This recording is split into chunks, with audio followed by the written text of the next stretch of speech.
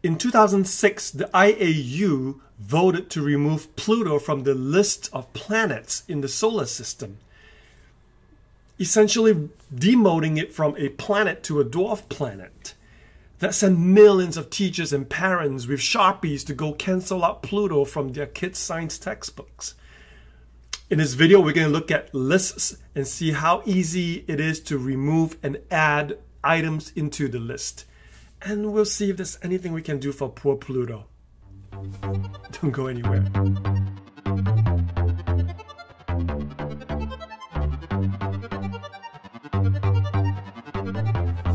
Hi, this is Steve Xiao from Digital Asset. Apart from software and technology, I love astronomy. I've become a fan in the last year or so, and I'm constantly amazed at the new things that we are learning about the universe. Take a look at this picture of the Milky Way that I took in August. Astonishing, isn't it? Another astonishing thing I learned was the removal of Pluto from the list of planets of the solar system. Super strange, right?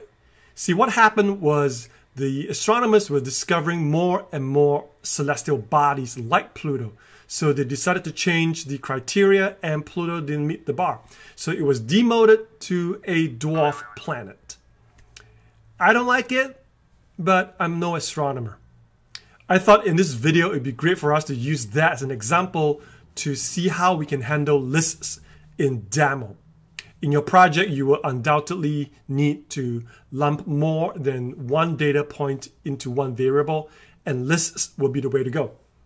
So let's take a closer look, and we're going to do something radical. We're going to put Pluto back in the list.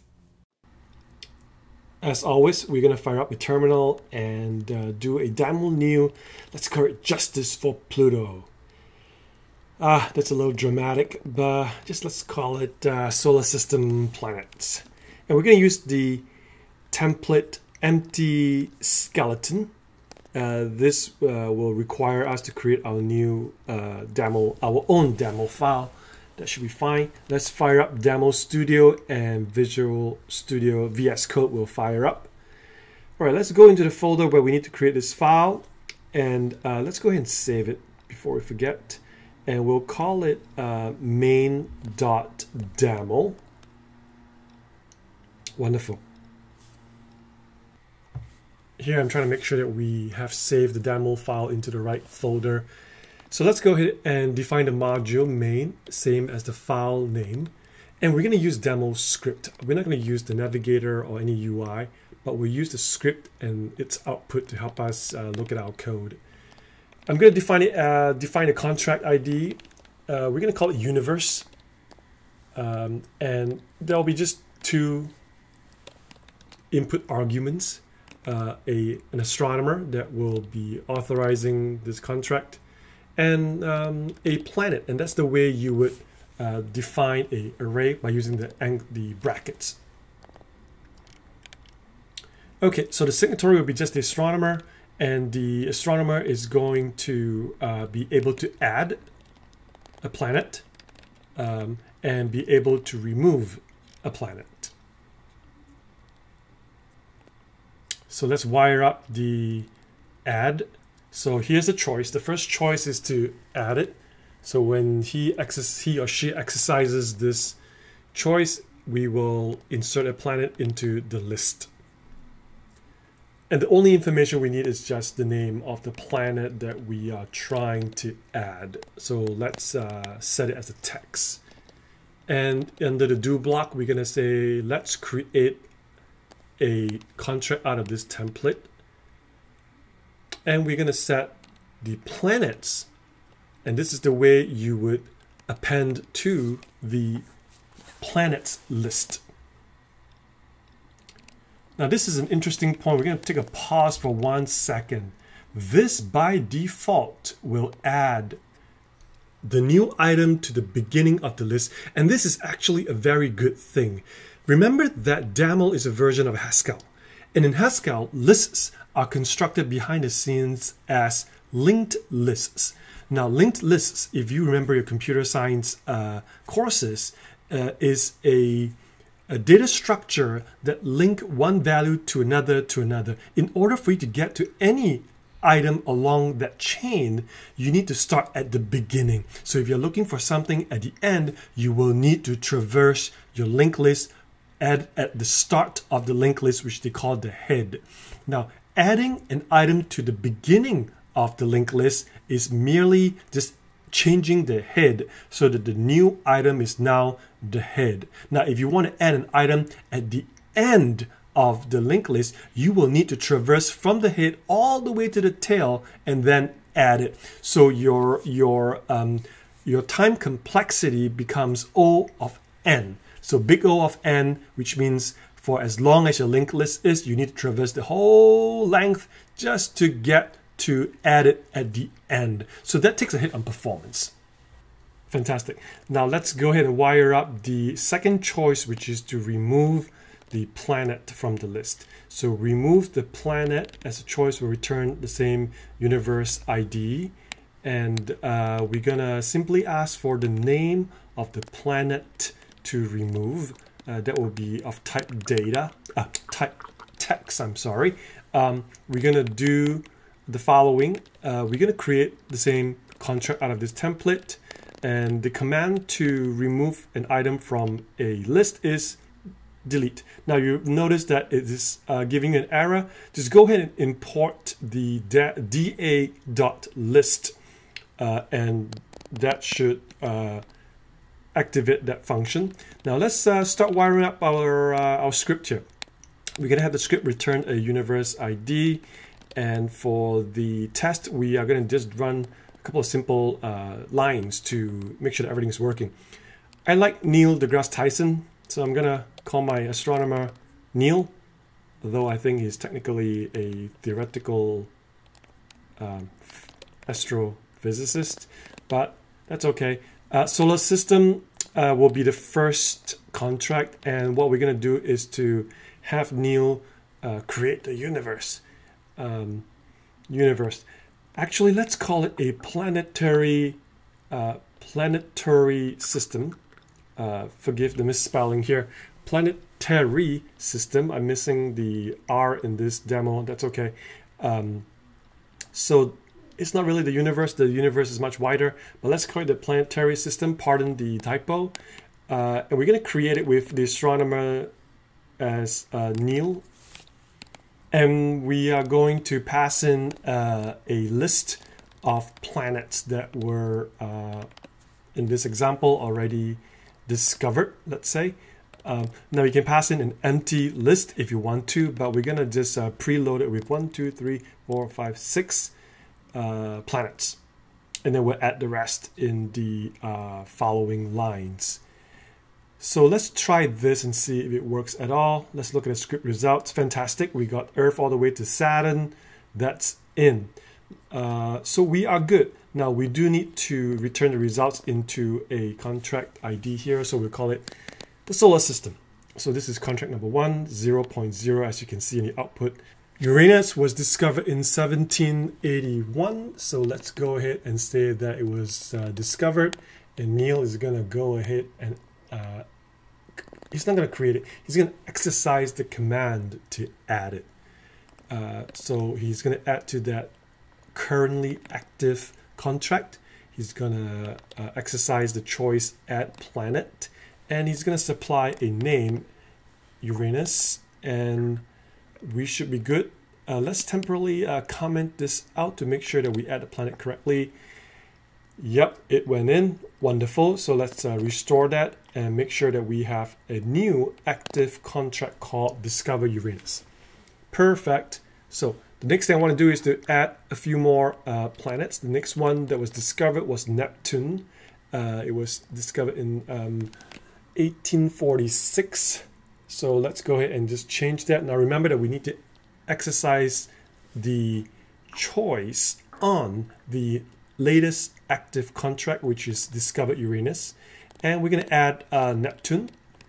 So Pluto was discovered in 1930. And so we're going to just copy and paste this line to add Pluto to the planets. But let's try something. Let's try to add Neptune a second time. Let me just change the contract. We're going to add Neptune a second time, and you see that there are 2 entries of Neptune in the output results. So How do we take care of something like that? So this is what we can do. Now we go back into our choice under the do block, and we can do a check here that says, if the element doesn't exist, we can proceed executing the code. So basically this is a conditional check, a precondition check to make sure that this is not an element, and this is how we would code it to make sure that it's not an element in the planet list. Of course, we can use a set. By definition, a set can only contain unique elements, but we're using a list here. You see that an exception has been thrown and displaying the exact message that we had. So let's correct that and put it to Pluto, and that went in. Fantastic. Awesome. Now, for the next step, let's try to remove Pluto just like the IAU did in 2006. So we're going to remove Pluto by exercising a choice on the current contract called remove planet. So Neil is going to exercise the command on the current active contract, and the choice is called remove planet, and we're going to supply a planet name, Pluto, and look at the output, it's already gone. That's great. But what if we add a typo? Obviously there's no Plutos. And how can we check for things like that? Similarly, we can do an assert message to say, hey, look, we cannot find this planet. And the way we check it is to use a elem or element followed by the planet that we are removing or trying to remove from the list. So again, it throws the exception just as we expected, that they cannot find this planet, so the rest of the code doesn't execute. Fantastic, let's fix that, and everything is back to normal. Pluto has been removed. Not good, right? Okay, so now we are going to depart from conventional thinking here. We're going to reinstate Pluto, and we are going to try to add it. So Neil is going to exercise a command to the latest active contract. He's going to call we're going to exercise the add planet choice, and we're going to add Pluto back in. So that is great. But the order of the planets are sort of all over the place. The last few were added line by line, and the rest were part of a list. We can sort them if we want to. So let's try that next. Let's go up to our code and check out that blue lint, or what they call linter there. We can take care of that. It's telling you to use a particular fix. Now go into the dlint.yaml and add this following line that will ignore that infix lint that pops up. Okay, it'll still be there. If you were to close your environment and reload Daml Studio again, it should be gone. Outstanding. All right, let's load up our script results again. We were trying to sort the elements in the planets list, and to do so, it's as easy as adding the word sort and putting that line in parentheses. You will get an error under sort. Just go ahead and go up and remove the delete from the parentheses, and that will load in the entire library that you can use. Now, see that it's already sorted. That is great. Now we can also do something like reverse if we need to, but remember that we are dealing with a linked list, so there's a performance hit if this list gets way too large. Now when you must add to the end of the list, this is the way you would do it. You would specify the planets first, followed by a ++, and then you add the planet that you're adding to as a single element list. All right, so but please don't forget the performance hit. So we are now would have added Pluto at the end of the list as the results show, and wonderful. Now let's go back to our test script again, and let's see what happens. Let's first assign that to a new contract ID. Let's call it reinstated Pluto. And what we're going to do next is this. We are going to try to add Pluto again, to reinstate it again. And we should see that it already exists, right? So that is correct.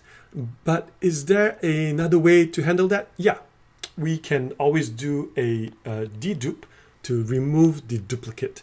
But I find the assert line to be a more elegant solution. There's no reason to continue executing the code only to do more work. So we'll keep the assert statement at the top. So we are not going to add Pluto, but let's try something else. Let's try adding a list to the list. So a list of planets. So they discovered a bunch of dwarf planets, and now we want to add a bunch of planets at the same time instead of doing it singularly. So we need a new oops, this should be to list. We need a new choice that can add planets instead of just a singular planet. So we're going to ask for now a list that's going to be of type text. So essentially we're asking for a list of the text data type, and we're going to add it to a list of text data type. And remember that you cannot mix the data type, it's homogeneous. So it has to be the same data type inside of a list, unlike what you would find, say, in JavaScript, where you can mix and match elements or data types inside an array. So we're going to do a plus plus just like what we did for the previous method of adding a planet to the end of the list. We have no choice now but to add two lists together using the plus plus. So let's go down to our test, and we now have a choice called add planets, and we are going to specify the planets to add, and we're going to just list them out. So they found a bunch of these dwarf planets, Iris, Haumea, Ceres, Makemake. So to the horror and objection of the IAU, we are not only going to reinstate Pluto, we're going to add more planets to the list. So there's another more elegant way to do this, and that is to define the list separately before we exercise the command, and that is to use the let command, and we'll say these are the new kids on the block, and the new kids on the block are these 4 beautiful dwarf planets, and we're going to go ahead and add them into the exercise command. And there you go.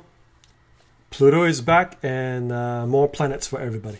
So I hope you had fun manipulating the planets of the solar system with me in this episode. We got more content lined up. See you in the next episode. Bye.